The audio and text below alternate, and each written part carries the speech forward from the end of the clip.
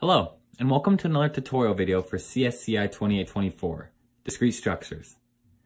You've started to go over the complexity of algorithms, but one of the most complicated things about algorithmic complexity is actually proving it. To start, we're going to go over proving big O. When we are proving big O, we are proving that our function grows no faster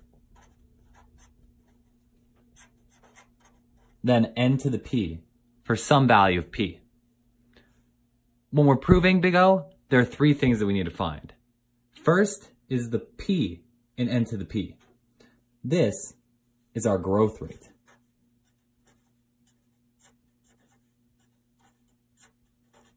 Second, we need to find some constant value c.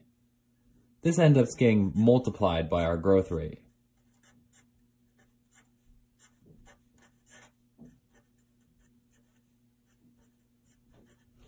And finally, we need to find some lower range k. This bounds our equation.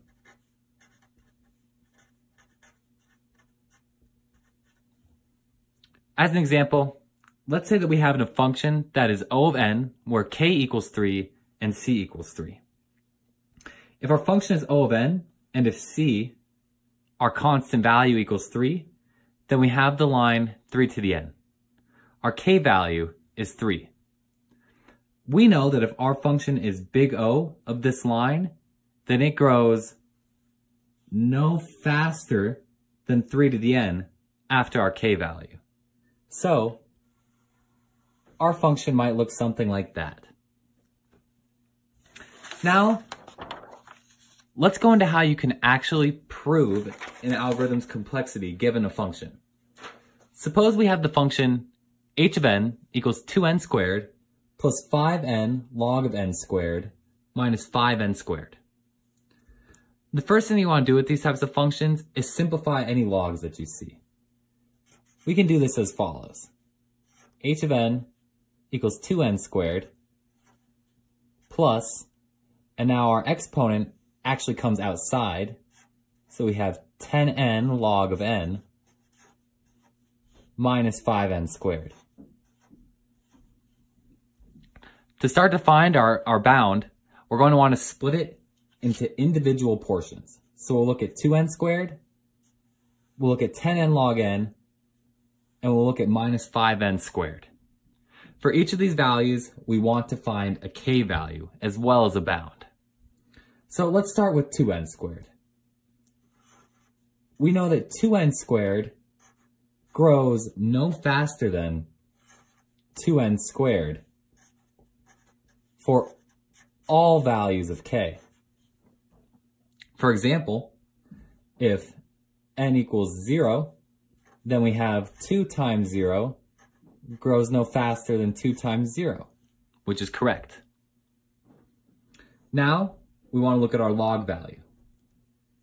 It holds that 10n times log of n grows no faster than 10n times n. This is because log of n is a function that actually grows slower than n. This holds for k is greater than or equal to 1, because a log does not work for a value of 0. We can actually further simplify this down. We can say that 10n log of n grows no faster than 10n times n, which grows no faster than 10n squared. And this is also for k greater or equal to 1. Finally, we want to look at negative 5n squared. It stands that negative 5n squared grows no faster than 0 for all k. This is because negative 5n squared is negative. And so, it will not contribute at all to the bound of our function. This means we end up getting the following. We get that 2n squared plus 5n log of n squared minus 5n squared is less than or equal to 2n squared plus 10n squared plus 0. This portion here is our original equation from the top, whereas this portion here is composed of all of the bounds we found for the separate portions. If we simplify this down further, we get that our function grows no faster than 12n squared. This means that we've determined that our c value equals 12, our p value equals 2, and our k value comes from the largest k value we found from all of our bounds, which is k is greater than or equal to 1.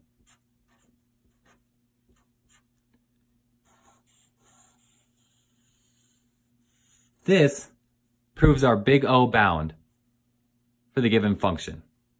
We can say that our function is big O